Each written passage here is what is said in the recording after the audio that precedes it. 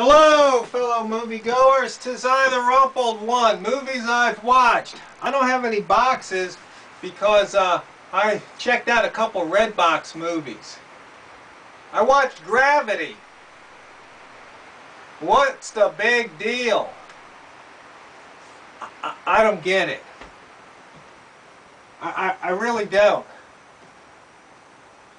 Sandra Bullock, George Clooney, you know, I don't see what all the fuss was. I really don't. I really don't. Sure, go watch it if you like space movies, if you like Sandra Bullock and George Clooney, but I mean, it just really didn't do it for me. And then Hunger Games, Catching Fire, same thing.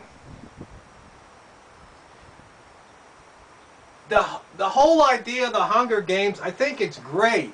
You know, especially nowadays with the way the government's going. I mean, it was funny because there's this one scene where you see the guys from the government come in, and I yelled out, FEMA!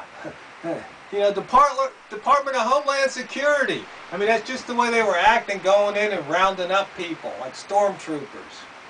But beyond that, the whole idea of this dome, and then they can create things, and it's just nonsense. If they would have just left it, get rid of all that fantasy, you know, high-tech sci-fi BS, and just focus on the storyline, and, you know, let them battle it out. But, you know, we don't need hordes of bees and all this other stuff. It's just nonsense to me. It takes away from the story.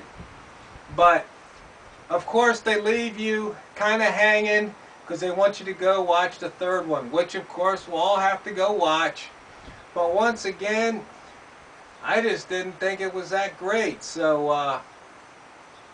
I hope you guys have enjoyed the movies you've been watching, but like I said, those two weren't really worth the $1.50 charge at the Redbox. So other than that, don't run out of popcorn.